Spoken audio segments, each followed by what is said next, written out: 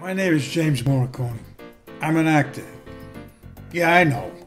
That and a Metro card gets me on the subway. But ever since I was a kid, I always wanted to be in the movies. I finally got a chance to read your movie script, The Last Wise Guy. Absolute genius. Love it. Wow, come on, you made my day. Let me ask you a question. You heard of Marvin Fugazi? You're kidding me, right? You're talking about one of the greatest directors in the world? That Marvin Fugazi. And I just might be able to get your movie script right into his hands. I heard he's harder to reach than the Pope. Here's the thing. I might need a huge favor. I knew it. All right, Carmine, what's the catch? What do I got to do? Sell my soul to the devil? Wait, let me guess. Give up one of my kidneys?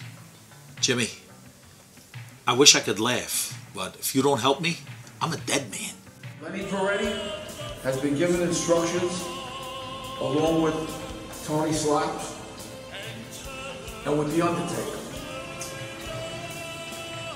Is that understood? Is that understood? Is that understood? Listen, I lost some bets with a loan shark who works with Dom Gubazzi, and the vig is through the roof. Come on, Carmine, I'm just an actor. Let me tell you what's going on here. Don Gubazzi paid me a visit last night, and he made me an offer that left me confused. It turns out his son Sergio, the kid's in film school, and the Don wants me to find somebody to star in his son's film project. The Don basically said, find somebody, or we'll break every bone in your body. If you do get the part, you'd be playing the role of a wise... If I get the part? You gotta be kidding me. You got people lined up for this shit show? Wow. Sorry you feel that way. You know, I should find another actor that's going to star in my movie. I do need someone that's going to be committed to playing this role. Committed? I should be committed for coming down here in the first place.